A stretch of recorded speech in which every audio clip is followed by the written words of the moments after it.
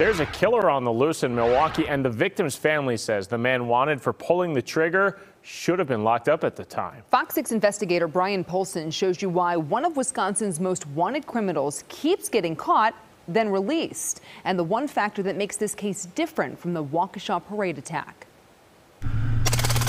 It doesn't take a sophisticated assessment tool to see this person is dangerous. Complete menace of the city. The trick is measuring that danger in dollars. Money ultimately at the end of the day does not equate to safety. And that explains why Kenneth Twyman is a wanted man again. It makes no sense whatsoever to me. This woman, we'll call Mary, is worried. We don't know Kenny's next move, and that's a fear for us. That's a great fear. That's why you're talking to me in the dark here. Yes, exactly.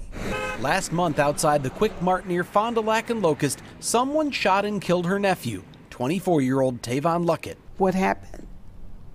What happened? Her confusion turned to anger when prosecutors charged Twyman with homicide. 4 outstanding warrants, 4 felony open cases. In 2018, police say Twyman led them on a high-speed chase, crashed into an SUV with a mother and 3 young children inside, then ran off into the darkness. Inside his car, police found a half pound of marijuana, cocaine, heroin, scales, a gun, ammo, and 7 mobile phones, including one that contained videos so concerning. Never seen such reckless behavior in my days. Twyman quickly became one of Wisconsin's most wanted. U.S. Marshals are asking for your help locating this 19-year-old Milwaukee man. After Fox 6 News featured Twyman's story in December of 2018, Tonight, that suspect is in police custody. U.S. Marshals picked him up in Arkansas.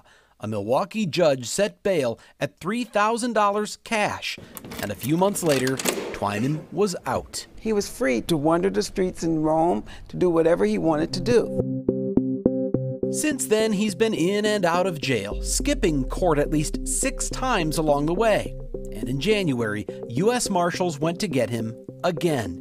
This time, they found him at his mom's Milwaukee apartment, along with a 9mm handgun, 17-round magazine, 2 pounds of marijuana, and wads of cash. State of Wisconsin versus Kenneth Twyman. In a digital recording of Twyman's initial appearance, his lawyer tells the court $1,000 bail is more than enough. The only other job he has is working with his father at his father's store. Still, prosecutors wanted much more, and they got it. I am going to follow the state's recommendation to set the $7,500 cash. That's a pretty substantial amount of bail, right? $7,500? Yeah. 4 days later, I don't want to be on that camera. This man, who identified himself as a family member of Twyman's, paid $7,500. And he's out again.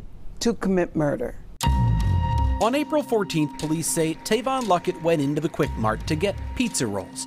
When he came out, he recognized Kenny Twyman and called his name.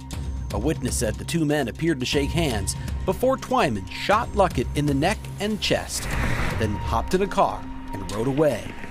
Did that cash bond keep your family safe? No. No, it did not. We are still not safe. We're equating a higher cash bail with public safety, and that's just not the case. Nick Sainer is co-founder of Justice Point, Milwaukee County's pretrial services agency, and an outspoken advocate of bail reform. If money isn't going to work, and money doesn't work, then we have to take a look at other options. But bail reform means different things to different people. The Waukesha parade attack last fall focused attention on low bail for violent offenders, prompting State Senator Julian Bradley to call for minimum bail amounts for certain crimes. How do you pick a fixed dollar amount like $5,000 or $10,000 and say that's the magic number? That's not the magic number, it's the minimum. It's the starting point. Twyman posted a total of $12,500, but still wound up charged with homicide. When someone needs to be detained, they need to be detained, period. Sainer wants to eliminate cash bail altogether by releasing most defendants until their cases are resolved, but holding the most dangerous ones in jail no matter how much cash they have. You're held until your hearing date. How do you feel about that? I think that's a very good idea. As it is, Mary says the criminal justice system let her family down, but it's what happened after her nephew's death that rubbed salt in the wound. You know that he was going to be there via Zoom. I mean, Why didn't you go and get this guy? On April 21st, a Milwaukee court commissioner issued a homicide warrant for Twyman. The next day, he was in court on a different case, appearing by Zoom from his lawyer's office in Racine.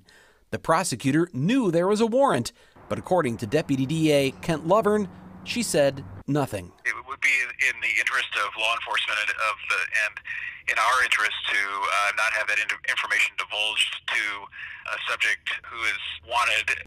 All they had to do was just pick up the phone and make a phone call. Mary says her family members are grieving, but they are also scared. Who knows what he's going to do next? If the system won't hold Kenneth Twyman accountable, she says, this could turn into a real gun battle within the city of Milwaukee. The streets will. Kenneth Twyman was actually due in court in Waukesha County on Monday for a plea and sentencing in a felony bail jumping and drug possession case from 2021. But with that homicide warrant out for his arrest in Milwaukee, of course, he was a no-show here. We're told Milwaukee police have now asked U.S. Marshals to find Kenny Twyman for the third time. In Waukesha, Brian Polson, FOX 6 investigators.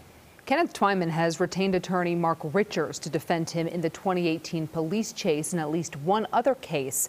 Richards, of course, is best known for defending Kyle Rittenhouse on his way to an acquittal over the Kenosha protest shootings. He did not return a phone call seeking comment.